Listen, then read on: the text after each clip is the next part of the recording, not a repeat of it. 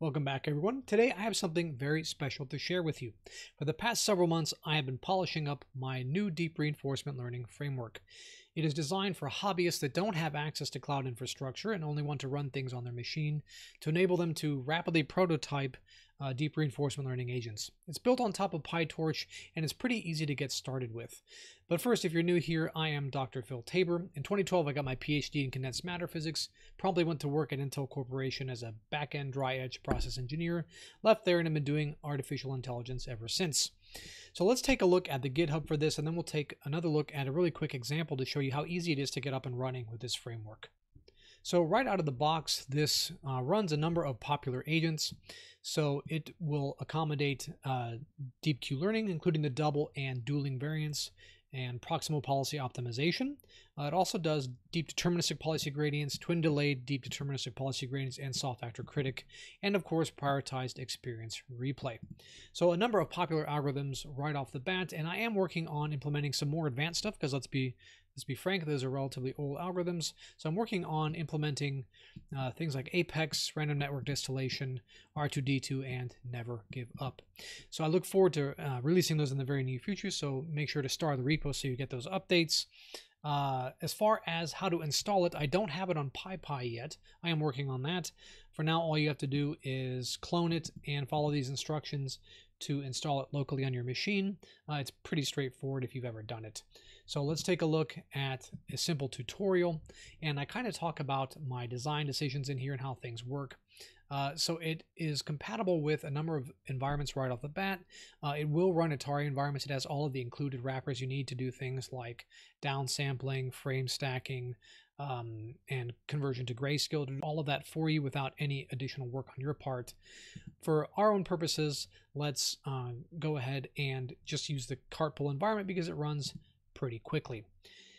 Now, of course, every deep learning agent needs neural networks, and these are no exceptions. So I've kind of constructed this in a way that you can construct modular types of deep neural networks.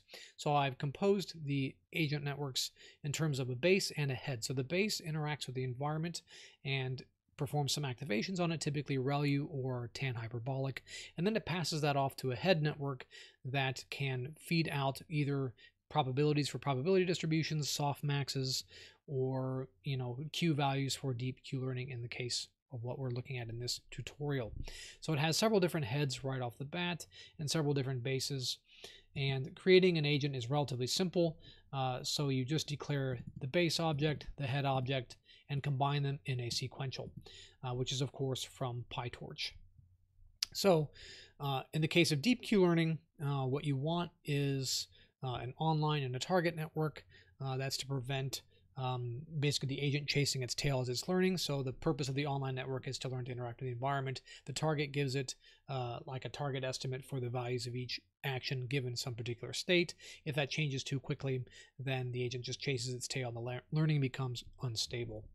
Now, there is a function that handles this for you. You can just import make DQN networks, and it'll do all of this heavy lifting for you. This is pretty much the code from that file, but this is just to show you how things are constructed. So let's make our networks. And of course, since it's a Jupyter notebook, it takes a second to run. I'm not a big fan of Jupyter notebooks, but it is great for this particular format. So now agents are comprised of policies as well, right? You need a policy to tell you how to act in the environment. I've included a number of options here. A beta policy for sampling probabilistic actions, that's mostly used in PPO. A discrete policy for a categorical distribution, that's also used in PPO. And these both facilitate the calculation of entropy if you need that in your loss function. Of course, for deep Q learning, we need an epsilon greedy policy. Now, if you're not familiar with it, epsilon greedy just means that some percentage of the time, dictated by a hyperparameter called epsilon, the agent takes a random action, and then 1 minus epsilon amount of the time it takes the best known action. So it acts greedily. So it's epsilon greedy. And then, of course, a Gaussian policy if you need to sample a normal distribution, and a noisy deterministic policy for things like TD3 and DDPG, where it gives you a deterministic value and adds some noise to it. All this long-winded to say, we need a policy that tells our agent to act. Now, agents themselves, I've taken a cue from deep mind on this because obviously they're the experts. I'm just some YouTuber. And in their architecture, they have something called actor-learner. What this does is it separates the activities of interacting with the environment and generating sample data in an actor and learning from that data in a learner object, a learner agent. Now, the intent here is that each actor can live on a thread with its own environment. So you can kind of deal with the sample complexity problem, which is to say, for deep reinforcement learning, you need huge amounts of samples for the agent to learn how to do anything useful. So you can use multi-threaded workstations to rapidly generate samples to deal with the sample complexity of any given algorithm. Now, each actor in principle lives in its own thread, interacting with its own environment. I have to flesh out the implementation of this. This is just a 0.1, but that's kind of the idea behind it. Now, each actor generates data, feeds it to a centralized replay buffer, and the learner samples that data, uses that data to calculate loss functions and update its deep neural networks. Then every time step, the actor in each thread downloads the most recent weights from the learner network. So that way, and that is a hyperparameter you can play with. You can have the actor update every 10 steps, whatever number of steps you want. But nonetheless, this is how we can facilitate the rapid solution to the sample complexity problem. And I go into a little bit of detail here in the text, but the basic idea is we have to combine our actor and learner into an agent class. Now, memory turns out to be a little bit tricky because I wanted to write a single class that would handle both continuous action and discrete action spaces. So we have to pass in a flag telling it what type of action space we have.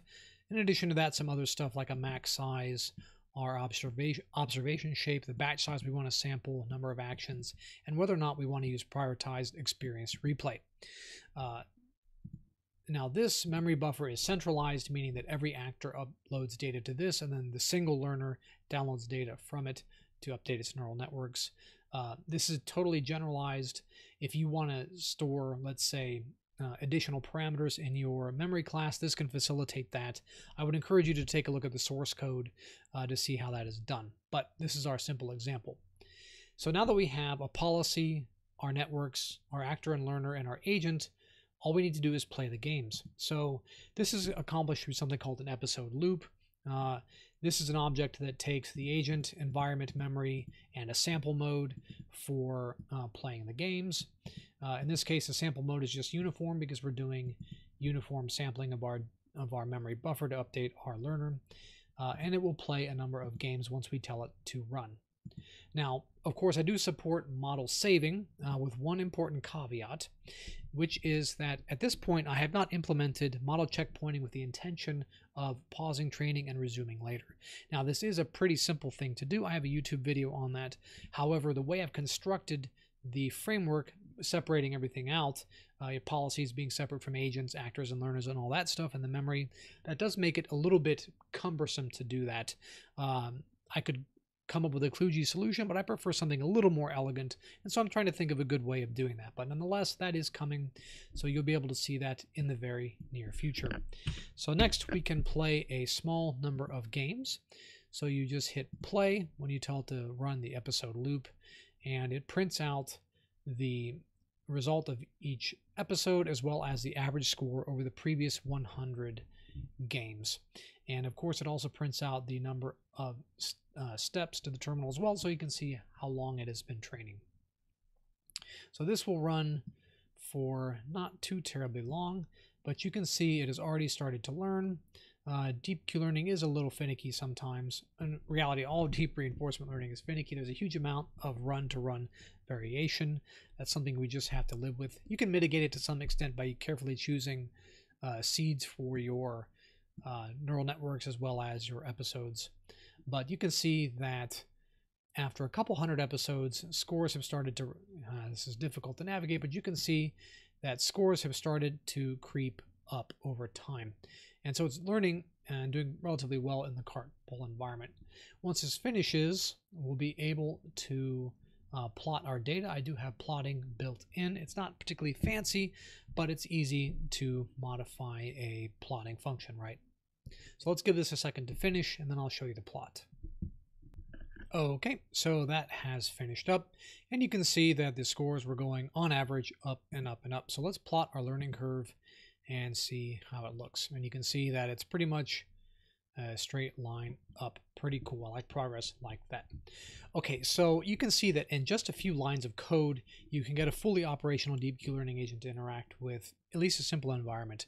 And switching over to something like say the Atari environments is just as simple as changing the name of the string that you pass to the make environment function.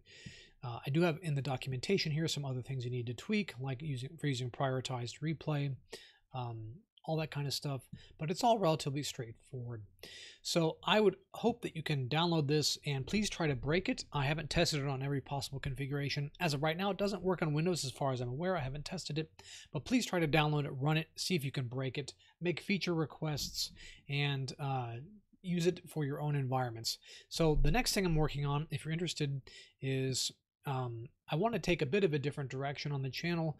Honestly, if you watched this far, thanks for listening, but I've honestly kind of been less than enamored with the LLM stuff as time has gone on. They're kind of interesting. I don't think they're a path to AGI. I still think deep reinforcement learning is probably a closer avenue to the goal of artificial general intelligence, and so I'm going to focus more on that. And I do think that alternative computing will come into play, and so I'm going to start looking into quantum computing because that's kind of near and dear to my heart as a physicist. I didn't do it as a graduate student, but of course I do love all things quantum mechanics.